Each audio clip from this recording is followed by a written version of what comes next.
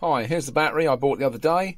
I'm now going to put it on the charger, which is a Pucker Makita DC18 SD charger.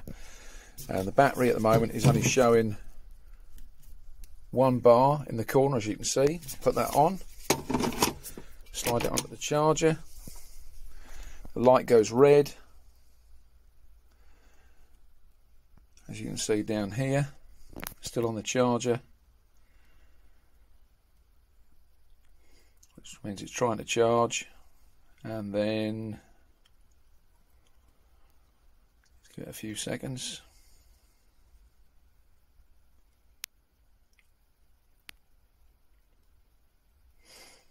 There we go, charged and not charged. And if I press the button on the battery itself, only 1 button comes up. As you can see, only 1 bar comes up on the battery. Okay, I hope that's satisfactory. Thank you.